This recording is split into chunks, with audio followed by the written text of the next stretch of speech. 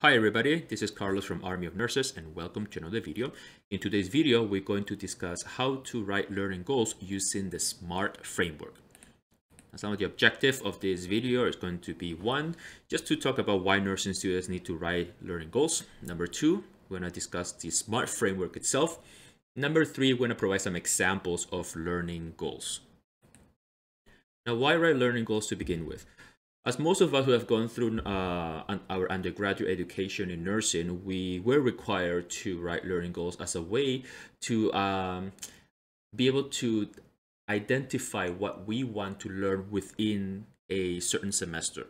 So the learning goals are very individualized and they are pertaining to specifically what you want to learn in that semester, not based on what your teacher or what your classmates want you to learn. So it's about what you want to learn in that semester. Now, learning goals are used in education because they enhance the promotion of knowledge transfer from theory into practice. So in a sense, it helps solidify that link between the knowledge that you acquire from your theory classes to the bedside practice when you go for your clinical and practice your nursing skills on real patients. It is a commonly used tool in nursing education to set out learning goals to ensure that students they are on track to meet the outcomes of the nursing curricula, and it helps students engage in self-reflection in their own practices as well. So if you have encountered, for instance, a situation in your previous clinical that it was really meaningful, then it actually informs you of how you would be able to interact given the similar situation in the future. So you can learn from situations like that. Now, the S.M.A.R.T framework itself consists of 5 letters, and they all make up the word SMART. S is for specific, M is for measurable, A is for attainable or achievable, R for realistic, and T for timely. Specific, what it means is just that your goal needs to be very precise. You need to talk about one aspect of your goal. For instance, if you say, my goal is to be able to look after patients, okay, as a nursing student, well, that's very general. If you want to say instead, my goal is to be able to look after patients with dementia who are unable to talk, then it becomes more specific about the patient population of what kind of goal you're trying to achieve. Measurable, it just means that your goal have to have the ability to be evaluated by your teachers objectively. Okay, it means that as your teachers or your instructors or even for yourself, you need to be able to quantify it. You cannot just say, well, I feel that I met that goal, for instance. So subjectivity cannot be part of a goal. It needs to be objective. Next is going to be the goal needs to be attainable. Now, by attainable, it means that can you achieve this goal within the allocated resources? And can you achieve, for example, the short-term goals that you have set out? How are the long-term goals? Are these goals achievable? Can you meet this goal before the end of the semester? Are they attainable? Right? So that's what this means. For instance, if you are a semester 2 nursing student and you have not learned about intravenous therapy, right? You will not be able to achieve a goal that says, well, I want to learn about IV therapy when you have not learned about it yet. So that goal is not attainable. Which leads to the next one, which is realistic. And you need to be realistic given your situation and your current settings, and also your current nursing skills. For example, back to the example that we gave earlier, if you have not done IV therapy and you want to learn about IV therapy, but your curriculum is not going to cover that in that semester, it's unrealistic for you to be able to meet that goal. So stick to what you're learning within your curriculum in that semester and your current skill levels and your current knowledge as well. Lastly, T is for timely. We add a time frame to our goals because without a time frame, they do not have a sense of urgency. Now, By allocating a time frame, then you give yourself a specific time goals for you to meet a certain things. For instance, let's say that your general goal is to be able to administer medications independently via the oral or the subcutaneous route. Then every week you're going to build up to that goal. So in week 2 you're going to achieve this. By week 5 you're going to achieve something else. By week 8 you're going to achieve something else. So that by the end of your whole curriculum or your whole semester, you will be able to achieve the initial goal, the general goal that you set up, which is to be able to administer the medications using subcutaneous or whatever other route that you decide to do. Let's look at another example here. So you are an RN training to work in the ICU, and this is the goal that you're gonna set up, and this goal is SMART. So you say that you want to learn and understand how to use, mix, and administer norepinephrine, which is a medication to help increase blood pressure in the ICU for patients suffering from shock. So you're specifically saying what kind of patient you want to focus that on by week 3 of your training. So you're already setting a time frame for that. So this goal is specific because it focuses on norepinephrine that you want to learn about. It focuses on the ICU and patients suffering from shock. So you're not looking at all the different patients in the ICU. And again, you're looking at the ICU and you're not looking at all the patients in the hospital, right? So it's very specific. Measurable, for example, in this example will be, it is measurable because you can say that I will be able to identify the mechanism of action of norepinephrine, for instance. I will be able to distinguish between a peripheral dose and a central dose. I will be able to titrate norepinephrine to a desired blood pressure parameters. So I can definitely evaluate you if you know the mechanism of action of norepinephrine. For instance, I can actually evaluate if you know the difference between a peripheral dose and a central dose, or how to mix them. And I can definitely evaluate you to see if you know how to use norepinephrine based on parameters. So it's definitely measurable, because as an instructor or a teacher, I can definitely objectively evaluate if you have met those goals. Now, attainable.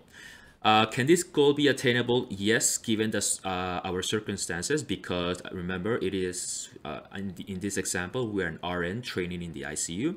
So because it is an expectation of ICU nurses to have the knowledge of medications for blood pressure, what we call inotropes and vasopressors. So these medications are used to treat low blood pressure. So we have to know these medications in the ICU. So if you are training in this environment, it is definitely attainable, this goal. Now, which leads to the next one. Is it realistic? Yes, again, because as a nurse training in the ICU, titration of blood pressure drugs is a fundamental and foundational skill. However, if you start thinking about this goal might not be attainable, for instance, if you are a RPN nursing student or an undergraduate nursing student, for instance, because you do not get placements in the ICU, at least in Ontario, Canada, where I'm from, RPN students, for instance, they do not go into the ICUs. And therefore, ICU therapists, they're not taught in their curriculum.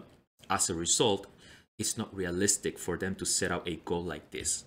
Okay, and last but not least, timely.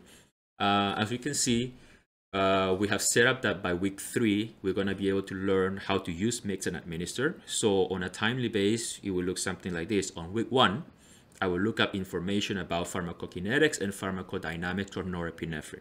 Good. On week 2, I will be able to mix norepinephrine for peripheral or central administration according to the available vascular access. So if they have a peripheral IV, we're going to do a peripheral dose. And if they have a central line, we're going to do a central dose.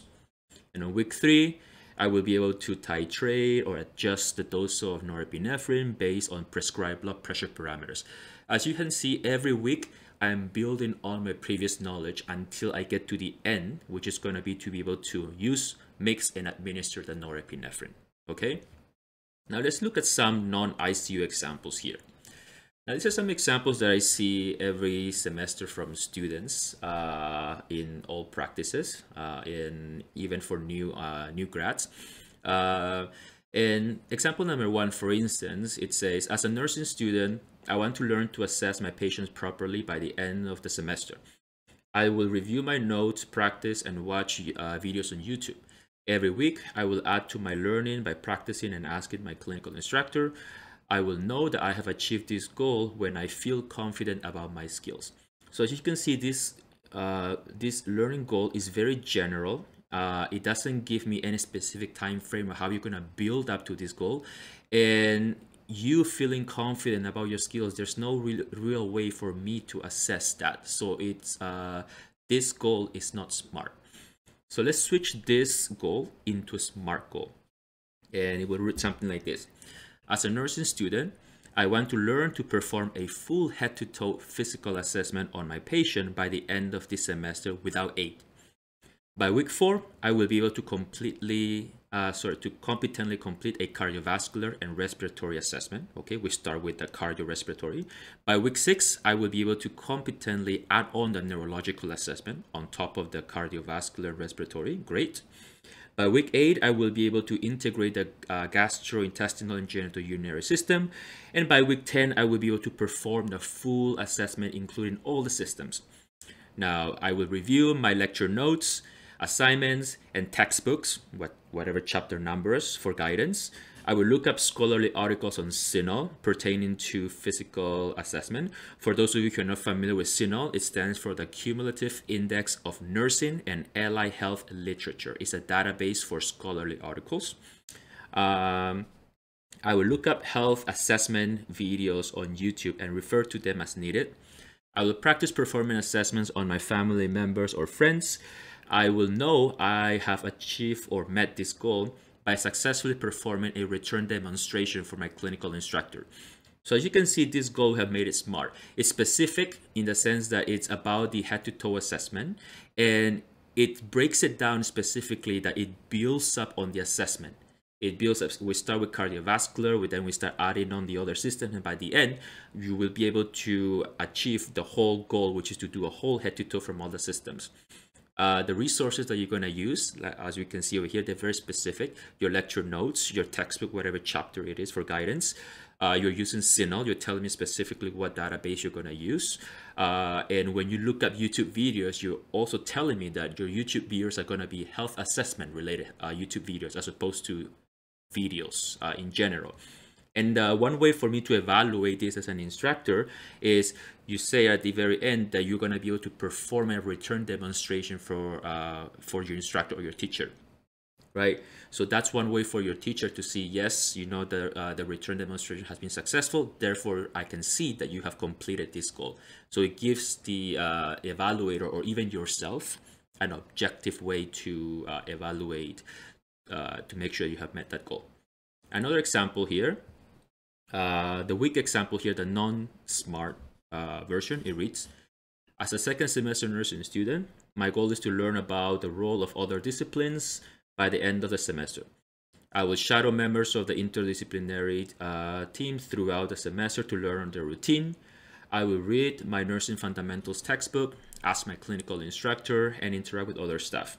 I will know that I would have achieved this by meeting with other interdisciplinary team members and doing a presentation about them.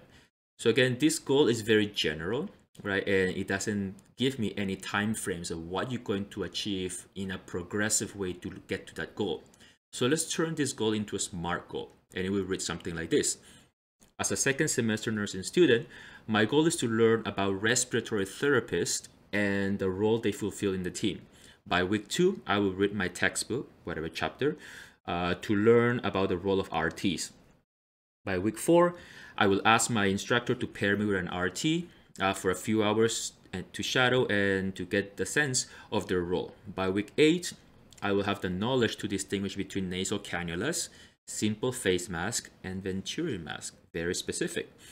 By week 12, I will be able to perform a comprehensive respiratory assessment, including chest percussion. Again, very specific. By week 15, I will have the knowledge to titrate oxygen delivery to keep an SpO2 or an oxygen saturation greater than 95%.